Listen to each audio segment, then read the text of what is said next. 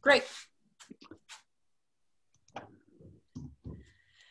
So first of all, thank you, Tavi, for inviting me, but especially for organizing what I think has been a really great seminar series for this community, and one that I think has really helped stay connected at this time when we cannot travel and see each other. And I think this is a major service, especially to the early career members of this community.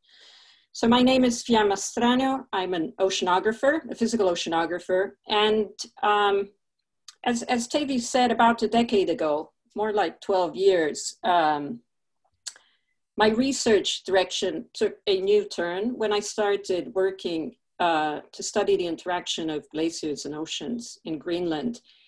And this work ended up being quite different. I didn't really know about this going into it, but the difference is that many of the things that we learn when we work within our communities, which for me would have been the physical oceanography communities, are developed to work into a well-defined set of boxes. You work on research vessels, in my case, with teams and crews and the vessel predisposed to the kind of work you have to do. So we can specialize a lot, and the sort of groundwork and the setting has been laid out by all the people who came before you. But when I got into this field, which is the interactions of ice sheets, of the Greenland ice sheet, so glaciers and oceans around Greenland, this was a new field. And in practice, what I'd like to try and summarize today is some of the lessons learned from working in what is a new field. So, great. Step one, advance. So just to give a scientific context, the first remark is that the interaction of glaciers and oceans in Greenland is a societally relevant multidisciplinary problem. And I'd like to look at it from two sort of motivational perspectives. The first one is the ocean forcing of glaciers or the ice sheet. And there's a multitude of literature and a general scientific consensus by this community, at least at this time, that changes at the ice-ocean interface through changes in submarine melting, maybe weakening of the ice melange, can trigger dynamic changes in Greenland glaciers and drive sea level rise. So that's one reason to study this problem. The other one is the other side of this equation, which is as Greenland melts, it is discharging more fresh water into the ocean. Fresh water tends to change the ocean stratification. It can affect regional, maybe even the large-scale circulation, such as the overturning circulation shown here. It can also affect marine ecosystems through the transformation, upwelling of nutrients or discharge of nutrients. Marine ecosystem translate into changes in fisheries and sustenance for the local communities in Greenland and the Arctic that depend on them, as well as global communities. So this is the societally relevant part. It's also an intrinsically multidisciplinary problem. Oceanographers, not just physical oceanographers, biological oceanographers, marine mammals experts, ocean biogeochemists are interested in this problem. Just like on the climate side, glaciologists, ice sheet modelers, climate modelers, and ocean modelers are very interested. So as I said earlier, I'm an observationalist, and a lot of my work prior to working at Greenland's margin was done off of nice research vessels. And really those are great. Once you have the funding, you walk with your laptop on the research vessel, everything is there, and you just have to do your science. And in Greenland, it has turned out to be quite different. I have mostly been conducting work off of local vessels. This is just an example of some of the vessels I've used over the last decade. And we've also been adapting what are traditional and non-traditional observing platforms to do research at the glacier's margin, moorings, autonomous vehicles, water sampling of tracers, helicopter work, and so on. And so the interesting part of developing new ways of observe is that you really have to work with a multitude of groups. And so in doing this work over the last 10 years, I've learned a lot of lessons. Many of them are technical in nature. The picture shown shows a subsurface float of a mooring deployed in Surmulek Fjord at the edge of Helheim Glacier. It was destroyed by an iceberg that pushed it about 200 meters deeper than it was deployed at. And so the lesson here would be not to use subsurface flotation, which will implode when pushed down by an iceberg. It took a lot of time to recover this. But so we've learned how to do the job, and I'm really happy to share what I've learned at any time. But I won't do this now. I think the most interesting, but if you're interested, you can get in touch with me, and I'd be really happy to do it any other time. But the most interesting things that I've learned is, really how to do science with people. And so I'm going to start with lesson number 1, which is that science is not done by superstars, but it's done by teams. And this is such an obvious concept that it feels even silly to be standing here and saying this, except I think every single recruitment meeting I've been at different institutions, there's always this urge of hiring the next superstar. At every meeting I go to, somebody will say, you've got to go listen to this talk. He's amazing. He's really a superstar or a rising superstar in our field. And so we have this myth in science that, science is really the product of superstars. And I use the pronoun he because invariably the superstar is a male, and 99% it's a white male. And my first lesson here learned throughout a lot of this work is science is really done by teams. And in science, we don't like to learn from anybody else. We kind of think we're too smart for that, so we reinvent the wheel every time. But if we only looked at the business world, there's a lot of literature on what's now known as the failure of the super chicken model, hence my cartoons. And there's a nice story. This is the reference. You can listen to Margaret Heffernan's TED Talk in 2015 about some experiments that were done with chickens where productivity is really easy to measure because you can count the eggs. And so they took some super chickens, they laid a lot of eggs, put them in one team, took some average laying eggs chickens in another team, left these teams alone for some time. And the experiment cited here describes how after a few generations, the super chicken team is very unproductive. It's been decimated by the competitive nature of the super chickens, while the average chicken team is happily living along and going on being productive. So what does this mean for science? Well, I'm going to give a field example and I'm going to share some science, but I also want you to pay attention to the team composition. So this is an experiment or project we had in a small Greenland glacier in West Greenland, Sakarlipsermia, right here. And this glacier discharges in Sakardlek Fjord. It's about 150 meters in depth, and the fjord is blocked off by Jakobshavn Ice Fjord. This glacier has not been doing anything dramatic over the last decade. It has retreated a little bit, but it's fairly stable. And that's the reason why we decided to go there for a field experiment. And what we were really interested in is studying the glacier-ocean exchange. So we picked a glacier where we could actually work at the ice-ocean boundary. And this work was funded first by a foundation grant through the Woods Hole Oceanographic Institution. So you'll notice there are a lot of WHOI collaborators on the teams, and it was later the analysis was funded by a grant from the National Science Foundation.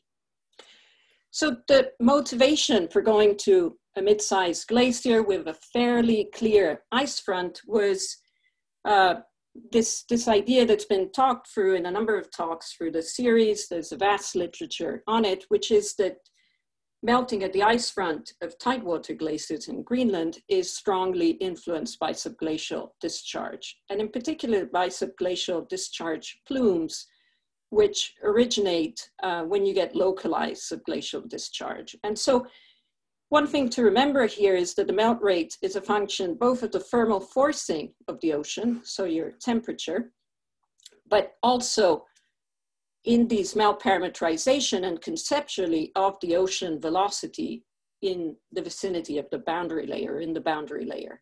And the reason for this is higher velocities are associated with higher levels of turbulence that allow mixing across the boundary layer.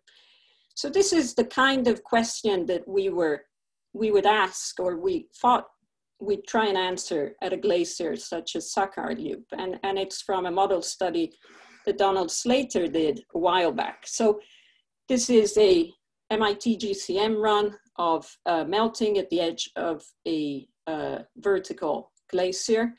And in these different runs, Donald took the same amount of subglacial discharge, but distributed it in 1 channel, 5 channels, 10 channels, and a multitude of channels. And the take-home message from this particular paper, so you get 1 plume, 5 plumes, and so on, is that when you distribute it over a larger number of channels, you get more melting. And so here we were trying to understand, well, great, but in practice, how many plumes are there? How do they affect the melting?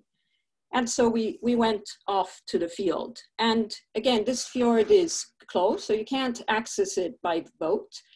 And so our operations had to rely on small vessels that local Greenlandic fishermen have brought over land into the fjord. They use them for fishing.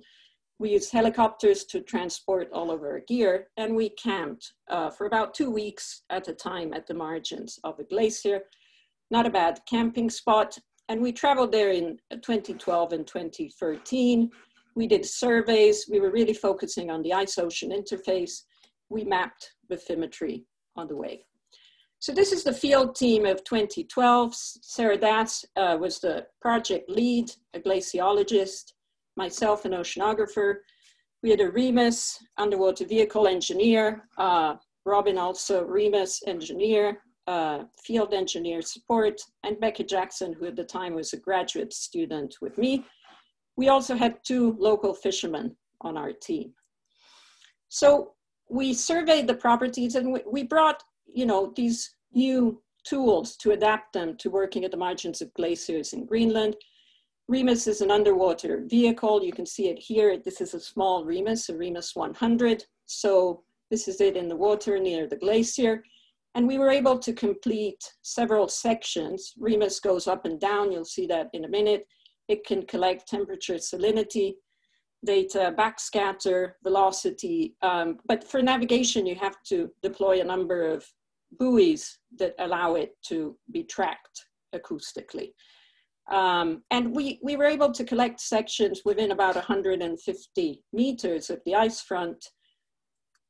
And Laura Stevens, with the help of others from the team, analyzed these data. And I won't go into a lot of details, but basically by mapping the change in properties along temperature, salinity, and turbidity sections collected by REMUS. You can see the REMUS track here going up and down.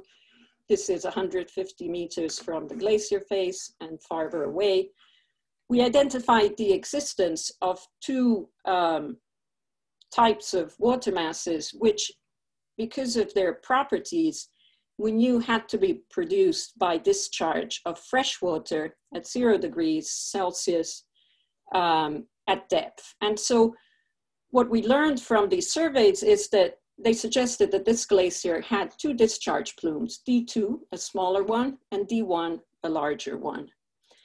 And Laura then went on to ask, well, Y2 plumes. She constructed the catchment basins for this glacier, and there's really one major one, C1, another smaller one, C2. The channels are roughly in the middle of the two catchment basins. They have very different discharge rates. These are summertime discharges. C1 is a lot larger.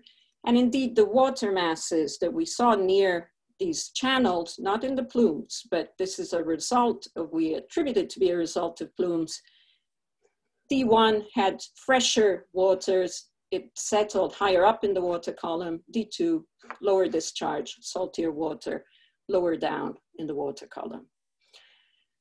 We went back in 2013, another field team, some of the same people, but now we had a different autonomous vehicle that I'll show you in a minute. So Hanu Singh, who's a robotics engineer, now at Northeastern University. Again, two local fishermen, two postdocs, Clark and Ken. Laura Stevens joined us on this trip, and again, a field engineer. And we went back, and this year we had a jet yak. A jet yak is a surface autonomous vehicle, which you can pilot from a small boat, and you can send it right up against the edge of the glacier. And it has a temperature and salinity system on a winch that worked some. It also carried an acoustic instrument that measures ocean velocity down to almost the seafloor in this case. And the big advantage, and several other sensors, is you can drive it up and down. And what was really interesting in 2013 at this glacier was that when we got there, there was this big, really turbulent plume that emerged at the edge of the glacier. None of the two plumes that we had inferred the existence in 2012 were at the surface in 2012 when we went there. But in 2013, the biggest one, D1, was definitely at the surface. It remained there for the entire duration of the field campaign in July, about 2 weeks. And so we could drive the jet yak in this nice radiator pattern. Just kidding, but I always make this joke. It's really hard to drive even a powerful vehicle because of how strong the currents are in this patch of waters that surfaced.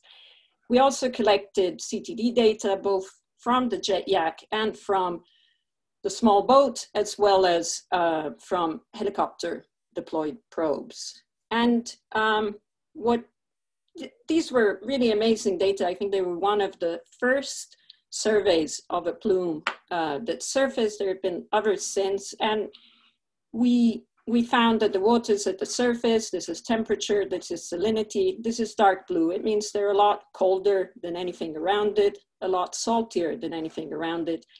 And indeed, if you look, the dark profiles here are temperature and salinity, and the dark are from profiles through this plume. You can see this thick layer, about 20 meters of deep waters that is a weld. It's colder and it's saltier. And in fact, because it's colder and saltier, it's unstable. And so this represents a plume that rises, reaches the surface, but then has to settle at depth. And these measurements were really important. Ken Mankoff took the lead in analyzing some of the data, velocity data, profile data from this plume to show that this plume roughly agreed with what we'd expect from analytical plume theory, but that the upwelling cone was really tiny, maybe 20 meters in diameter, quite about a bit smaller than the patch that you'd observe at the surface, which was maybe 200 to 300 meters in radius. And this is because once your water rises, it spreads out before it ducks down. Okay.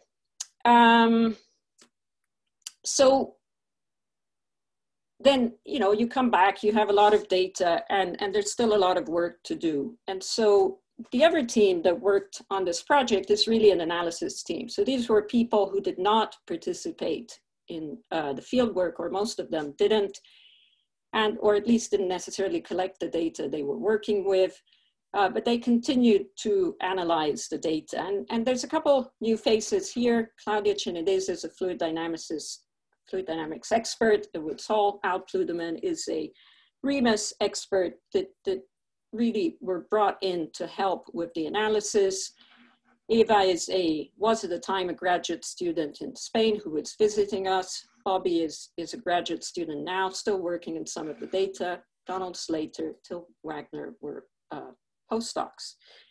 And so some of their work, Eva asked the question of, well, why did the plume surface in 2013, which was a relatively low surface melt year from Greenland, but it didn't surface in 2012, which was a whopping surface melt year, as these estimates show. And she actually, digging through the historical or existing images, we found that the plume had surfaced early on in the 2012 season, July, 2012, June. But by July, when we went there, it was below the surface, which was, again, very counterintuitive. And the reason for this, she showed, is that these are temperature and salinity profiles. Gray is 2013, red is 2012. In 2012, this is salinity. The water at the surface was a lot fresher, a lot more stratified, also subsurface, a lot fresher, more stratified than in 2013.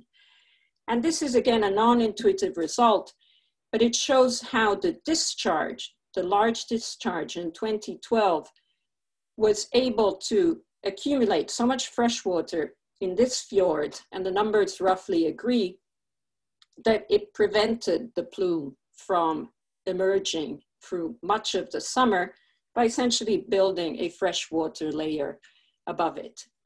There's a few implications here. One, it's about our ability to identify plumes from surface expressions. Second, we care about plumes because of the melting they drive up the glacier. So a plume that reaches the surface or the near surface versus a plume that equilibrates deeper will drive a different pattern of melting. And finally, if you're interested in the upwelling of nutrients and the upper layers for biological productivity, these two systems have a very different stratification, which will affect the biology. So then we carried on this sort of thread, and we said, well, we observed the circulation, especially in 2013, where you learn from the 2012 field season, and I think we were a bit more experienced about how to make measurements at this particular glacier. This is a section collected in 2013 along this line. It's a velocity section, and what you see is this jet deriving from our plume, D1. It's right below the surface here. Remember, it comes out at the surface here, but then it ducks down. And then there's various other circulation patterns. And this is what the fjord surveys show at 30 meters throughout the fjord, this big jet, but also this flow along the glacier face around 30 meters. And again, a different circulation pattern with a reverse flow and flow along the glacier face around 70 meters. So Donald asked the question of, well, what is this fjord scale circulation due to? And our hypothesis was, we think it's due to the plumes. And this is an interesting question because we think a lot about plumes and the melting inside the plumes. But plumes are tiny. In this particular glacier, we think there are two. We've argued that they're really localized. And yet when we say they're really important for melting, what we mean is they're really important for melting over a very limited surface area when this glacier has a front of about 6 kilometers. So what about this fjord circulation? Is this driven by the plumes? Because ultimately circulation implies melting, or at least it influences melting. And Donald ran the MIT GCM. He knew what the plumes looked like because we had observed them. And so he could initialize the model with these plumes. And he showed, this is again, same depth, 30 meters, 70 meters, that indeed D1 would result in a jet associated with a recirculation that would drive flow along the glacier face. This is D2, deeper down, counter to the clockwise circulation driven by D1. D2 drives this kind of circulation and again, flow along the glacier face. And when you we have to use we did not measure melt rate. It's really hard to do from oceanographic measurements alone. We did estimate melt rates using a melt rate parameterization in the model. And the take-home message here is that once you include the circulation driven by the plume, you get a doubling of the melt rate than you would with the plumes alone. Okay, so the fjord scale circulation adds an amount of melting roughly equivalent to the sum of the two plumes. Lastly, and this is just the last example for this project, could we balance mass at the glacier front? So again, another subset of this team came together. Till Wagner led this study. And so we said, well, we've made all these measurements. Can we balance mass? And so what we're testing is this idea that, or we're imposing that ice flux plus retreat must be balanced by melting and calving at the glacier face. We didn't have direct estimates of calving. We've had some indirect estimates of the number of calving events that I won't show here for the sake of time, but ultimately they cannot provide us with quantitative estimates of calving. So this will be a residual. But we can estimate the ice flux using ice velocity and ice thickness, and then we can estimate the retreat through images over the summer for this glacier over the years when we made the measurements. There's a lot of spatial heterogeneity in the retreat, to some extent in the advection, though we smoothed it a bit here. These two terms get summed, and then they give you this gray curve here. So this is what you have to balance with melting and calving. And we have melt rate to our best estimate. Again, not inferred from observations, but inferred from a model informed by some of the closest to the glacier observations that we've been able to get next to a glacier. And this orange line are the melt rates. This is a pattern from the experiments that Donald led, and very high melt rate where the plumes are weaker but non-zero elsewhere. But the point is that only in the vicinity of plumes are the estimated melt rates even similar in order of magnitude to what you need to balance mass at this ice front. Everywhere else, they're about 2 orders of magnitude less. So the inference here would be, well, it must be all in the calving, except really, we didn't see a lot of ice in this fjord. And so while we cannot quantify the amount of calving, the fact that there was no ice tells us that while calving might be important, we are off in our, very likely we're off in our melt rate estimate. And we're not just off by a factor of 2, which is what Donald argued we could get from including the fjord scale circulation. Using the current parameterization, we're off by an order of magnitude of 2. And this agrees with some recent results that have come out of the LeConte study. Dave Sutherland, who estimated melt rate directly by looking at changes in the glacier face, showed that we're greatly underestimating melting if we use the current parameterizations. And Becca Jackson used ocean data essentially to make the same estimate. So I'm going to leave with this. It's still a big question in ice ocean. And so, great. This was, I would say, a pretty productive project by my standards. You know, we produced a bunch of papers. We identified the plumes, measured plumes, used models, estimated mass balance, and, you know, pushed the field forward a little bit. And But really, this was successful because of teamwork. If you look at these teams, they include women, they include senior people, early career people, they include local knowledge, which was indispensable. I don't know how many times having Greenlandic fishermen saved us from a complete failure in the field season. Their knowledge and adaptability to their territory was really key.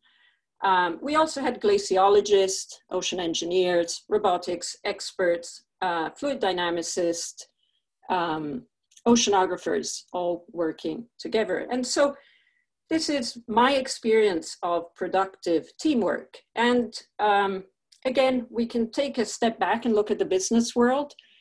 There are plenty of studies, and I'm going to cite two, that show how science done by diverse teams is a lot more productive than science done by individuals or homogeneous teams. And I'm going to cite two, Woolley et al.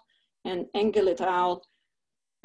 Again, business world, productivity is measurable and very important. And so hence the fact that there are many experiments trying to quantify what is the secret formula to productivity. So I like this study. They did a number of experiments in which they put people together and they looked at what the most successful team characteristics were. And the three characteristics that emerged are the following. The first is non-hierarchical. Members contributed equally to the team's discussion and the success of the team. Members had stronger social sensitivity, empathy. They're aware of each other's feelings, interactions that allows people to find space in the discussion. And lastly, teams with more women outperform teams with more men. Interestingly, they found that the cumulative IQ of the teams did not map onto higher productivity. Okay, so you're probably thinking, yeah, but that's field work. I've known this all along. In field work, we need diversity, or we need different skills. At the very least, it's easy to think why you'd need engineers and so on. But I'm going to pull in another example. And here I'm going to take a step back and talk about community. And my argument here is that if we really want to make progress in a problem that is societally relevant and urgent, we really want to work as a community and be as inclusive as possible, because ultimately we need all the help we can get. And this is to be contrasted with a culture of competition and individual achievement, which somehow we are trained into in our science upbringing. You have to be the first to publish. In fact, you have to be a lead author to demonstrate that you have to have contributed to something. Or you need a single author paper to show that you're productive, or you need to destroy the competition, maybe by being overly aggressive and putting them down at every chance you get, or by not sharing data, information that you think might help them. And again, if we look at the business model, here's one reference, if anybody's interested. This is known, it's now being called as the diversity bonus. There's a nice book. Again, it analyzes the productivity of teams and corporations. And I would argue that this also works within scientific communities. So the best example that I've been involved with to showcase this, because I don't want to stand here and just lecture, this is all based on things that I've experienced, has been my engagement with the ice sheet modeling intercomparison project. And so for those of you who are not familiar with this project, up to now, until this particular AR6 assessment of the IPCC, we did not have the contribution to sea level rise from ice sheet-wide dynamical ice sheet models. And so the goal of this MIP6, that is nicely described in a paper, notice that this is quite old, was that they would take any output from the climate model, CMIP6, and for those models that were coupled, so ice sheet models coupled with an atmosphere ocean or climate model, you could do this directly. For other models, you'd have to do offline coupling. And as we stand now, this has happened, and there are very few coupled models. So most of the efforts of ISMIP6 have gone into this offline coupling. And so I think it was early 2017 that Sophie called me up and she said, Fiamma, you know, we need to do this thing for ISMIP6, but we don't know how to do the ocean forcing. So can you help us? And I thought about it a minute and I said, no way, this is really hard. We don't know how to do this. Thanks, Sophie, bye-bye. But Sophie's persistent, either that or she didn't find anybody else foolish enough to say yes, but she called me again after 6 months and she said, we really need some help in getting the ocean forcing. Can you help? This is way outside of my expertise. What we needed to do here was take output from climate models. This is an example or a schematic for Antarctica. The climate model is assumed to do okay. There's many caveats here on the continental shelves, but the climate model doesn't have the cavities. It doesn't have the ice shelves. So the idea was to take output from the climate model and specify essentially basal melting in the cavities for the ice sheet models. In Greenland, similar or maybe more complex problem, we have output from climate models. This is a section across the East Greenland shelf, warm water, cold water. Somehow you have to take this output together with output from a regional climate model such as MAR or RACMO and specify a forcing that comes into the fjords. There are no fjords in ocean models that are running climate models, and specify a forcing at the margins of glaciers.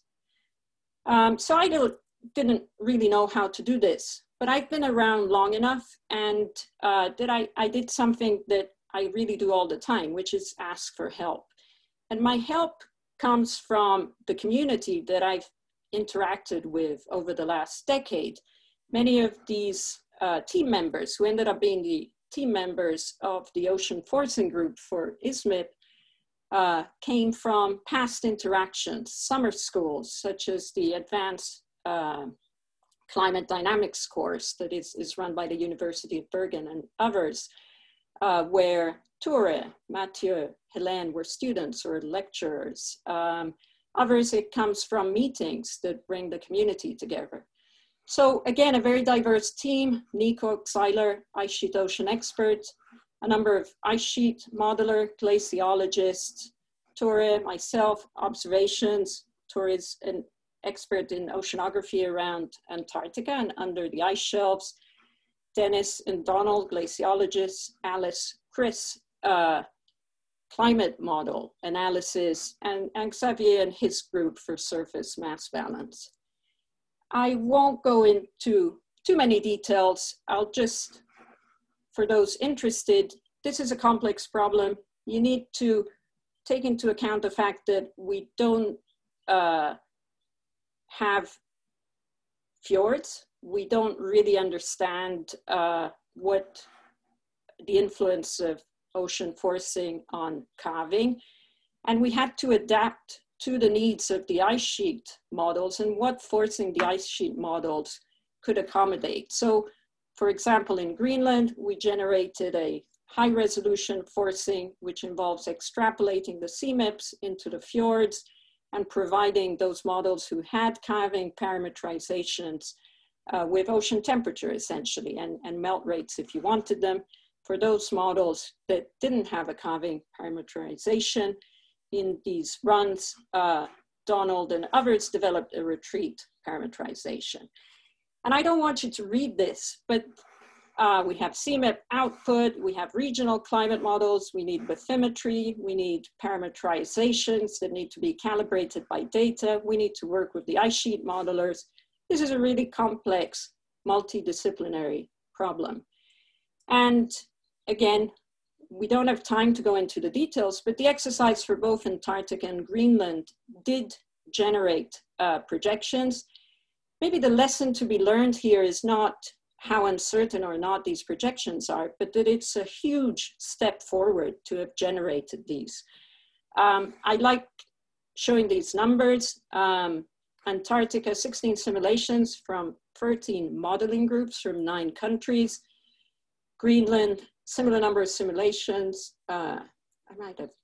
from 8 countries. The thing here is ISMIP is a model for community inclusion, for generating something that is accessible to anybody who wants to participate. And you can read the papers. They've just come out in a special issue of the Cryosphere.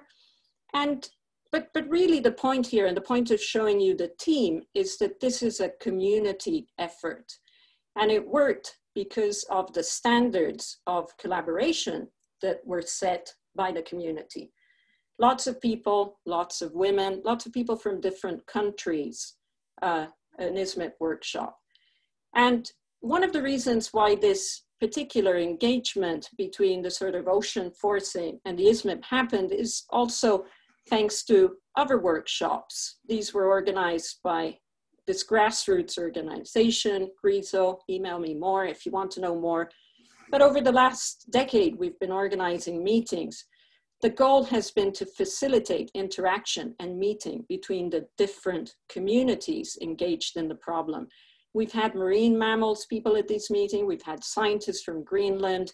We had representatives of the Greenlandic government. We've also done them joint with ISMIP a number of times. And this is where we facilitated the interaction with the models.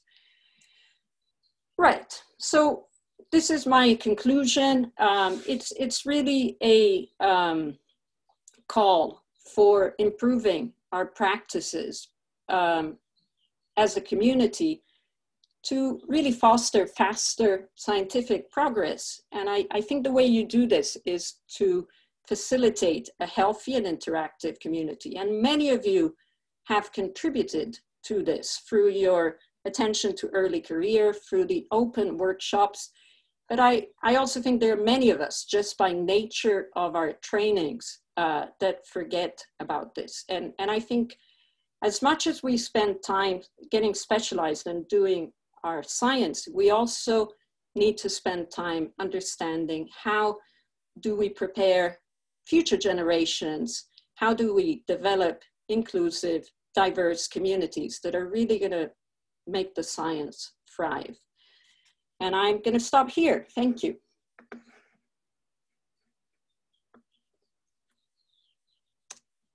Oh, I can't stop here. This is the title for Ellen's talk next week, and slide.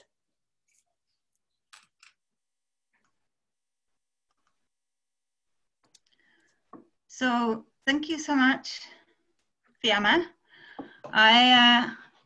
Clap for everyone. If you want to ask any questions, I already saw one. Olga raised her hand there. The best thing that you can actually do is either type the question in the chat or just say Q and then I'll let you talk. So perhaps Olga can unmute herself and she can ask the first question. Hello, great talk, Fiamma. A quick question about your first part, about the circulation of the fjord and melting. The way it sounds, maybe I misunderstood, and you please correct me, that it seems that the results imply that the effect of the fjord itself on melting is somewhat passive. In a sense, without those plumes, no melting would happen even as because of the recirculation. So whatever you get is initiated by plumes, and even in the presence of doubling of those, the effect of the fjord itself is pretty much negligible. So that's a really good question, Olga. And I think one way to think about it is when we talk about velocity, that U in our parameterizations, what is this velocity? This particular fjord had pretty small tidal velocities.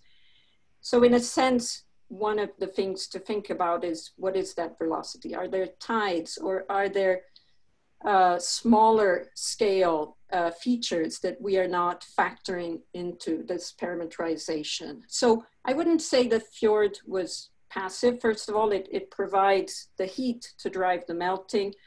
And there's probably some background velocity that is due to tides or maybe internal waves that is there even if you didn't have the plumes. You always have, even without the plumes, you always have the sort of circulation driven by melting. But I think that's, you know, your question reflects that that's kind of one of the key things to understand are how to improve our melt rates so that we get numbers that are consistent with observations. So I have another question by Inga Smith, if you want to unmute yourself and perhaps start your video. Thank you. Yeah, so thank you, Fiamma. That was a great talk. I enjoyed the science, but I've actually just got a diversity question. So in terms of early career researchers, you've clearly shown that diverse teams are stronger.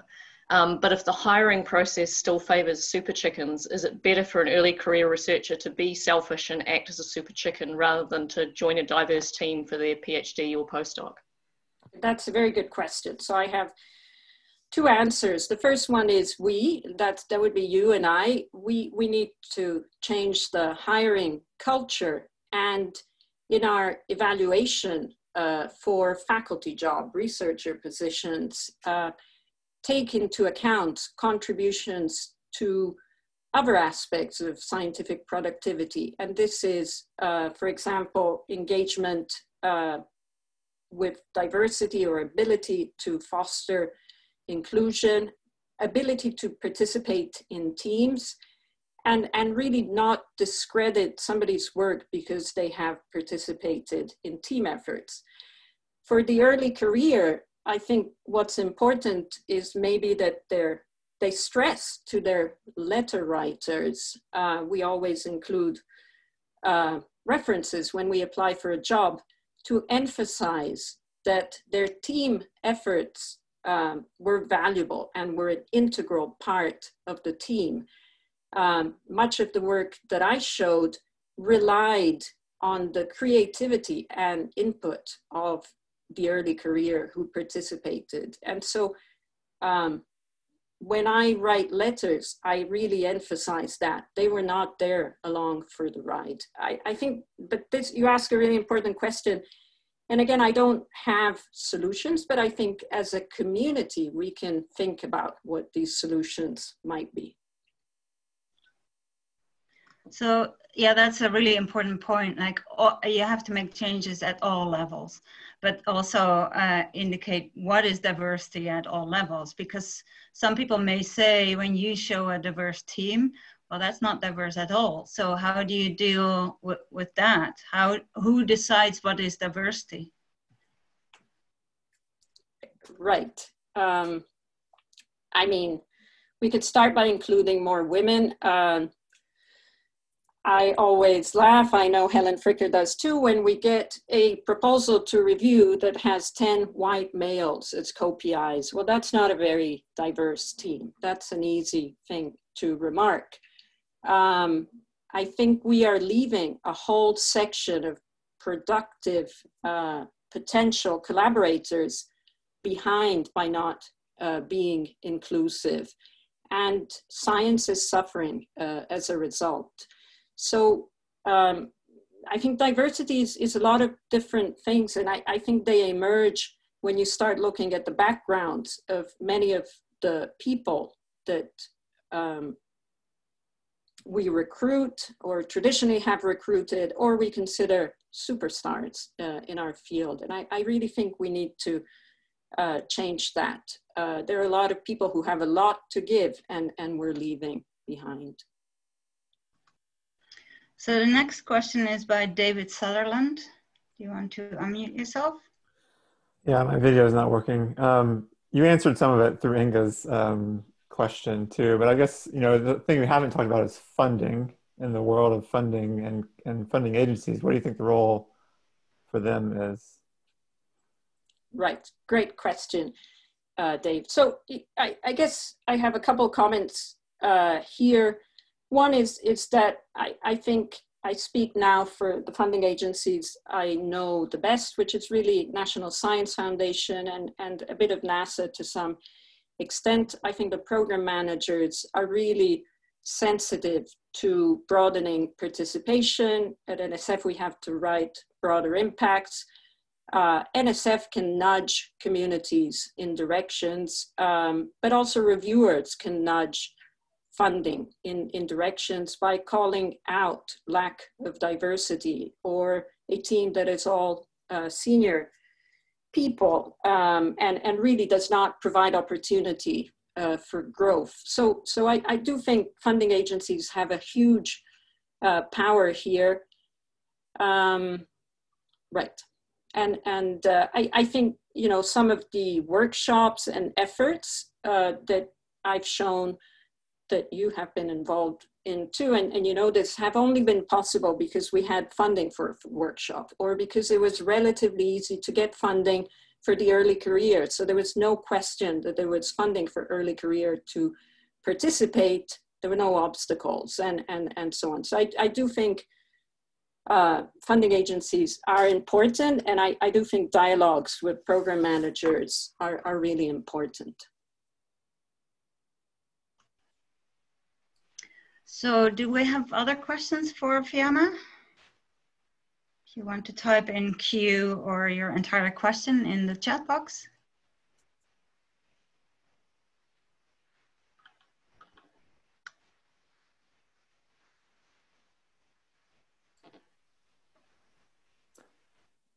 So it seems that Hester, it looks like Sasha has his hand up. Okay, Sasha Carter. Okay, unmute yourself. Leidman, actually. Hi. Thanks, Fiamma, for a great presentation. You said you worked with 2 local fishermen on your expeditions. I was wondering if you could just expand on your experience working with them. How did you get in contact with them? What inputs that they gave, and how have you been sharing information, both them sharing their indigenous knowledge and you sharing your results back to them? Yeah, I mean, that deserves a seminar in itself, but I mean, from a, how did they get involved? We needed people with boats in this fjord, and we needed logistics support. So as often happened in Greenland, you called somebody you know who called somebody they know, and 10 people down the road, you find somebody who has a boat, and hopefully you find an interpreter. So in this case, it took a lot of efforts, but eventually we were able to find Ove. He's a local fisherman. He has several boats. He fishes and hunts in this fjord, especially in the winter, and he agreed to this job. It was a job, and so there was a lot of back and forth. The interpreter quit the day we left, so that wasn't great. There was a lot of hand waving, but I think what worked with them is we didn't really have a language in common, but we were very accommodating of each other's needs. Scientists, we jump into the field and we're like, we're here, let's work 16-hour days. And then we noticed that they were getting really tired. So we said, no, actually, we don't need to work 16-hour days. We're reliant on them. We need to accommodate. We had meals together. Funny story, you know, we invite them to a meal with us, and we're like, half the crew is vegetarian, so we're making Trader Joe pesto and pasta, and the 2 fishermen come and eat, and then they look at us and sort of say, as they said, and then they walk back to their tent and cook about 10 pounds of seal meat in a stew and come back and offer us some, saying, you guys are gonna starve. So I think we used their knowledge of the place. We asked them, can we camp here? They said, no. Can we camp here? They said, yes. We trusted them, and I guess they trusted us. We relied on them for safety. We explained, you know, you need to tell us what is dangerous. There are cultural barriers. Greenlanders tend to say yes all the time. It's impolite to say no. So you need to really convey that it's okay to say no if something is dangerous. So I don't have rules, but I know that they were incredibly supportive of the field work. We had the opportunity of work with them over several years and really engage with them. And I guess we listened to them, and that helped a lot. But there are many ways of engaging with local people, with indigenous people, that I think as projects such as Navigating the New Arctic, this is an NSF project, but I know they are similar in Europe. We need to work with people in Greenland more. Many of us have been making measurements in Greenland for many years without really interacting with the Greenlandic science community or the local community. And again, I think this is not a method to do science inclusively, and it's something we can work on.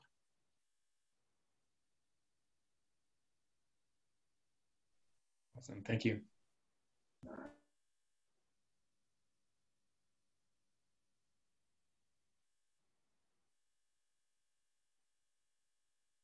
Oh, should I read a question or two? Benjamin, with teamwork in mind, do you think we need to rethink how we conduct and examine PhD students? Even with a good supportive supervisory team, it can often feel like a somewhat solitary push. And one where opportunities for collaboration are limited because ultimately it has to be an independent piece of work. This is a challenge. This is a community challenge. I do think a team can leave room for individual creativity. I had only the first authors listed in the papers that came out of the project I was showing. They were all early careers, at least at the time. They're now full-blown scientists.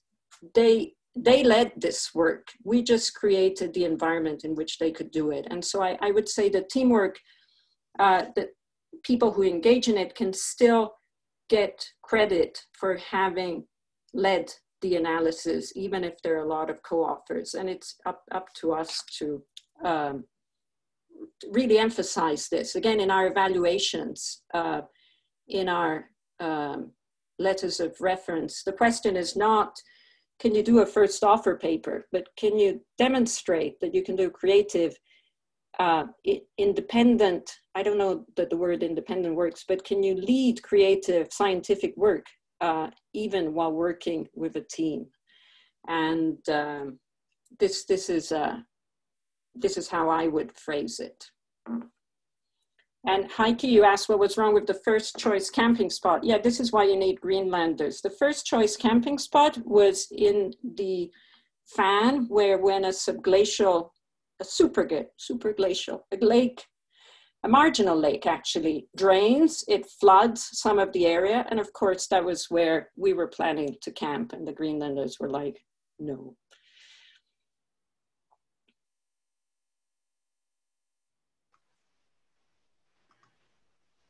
So I'm back again. If there is anyone else, I lost all the chat boxes. So if there's a final question, then I think Fiamma is happy to either. So I'm back again. If there is anyone else, I lost all the chat boxes. So if there's a final question, then I think Fiamma is happy to either. I'm back again. If there is anyone else, I lost all the chat boxes. So okay, I'm hearing a bit of echo.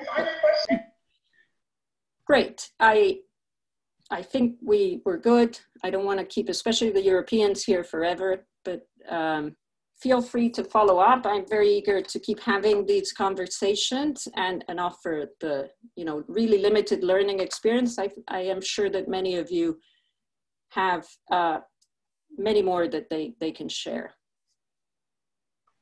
So thank you so much, Fiamma, and I hope many of you can join next week's, and Alan Enderlin and Tavy will be chairing that session again.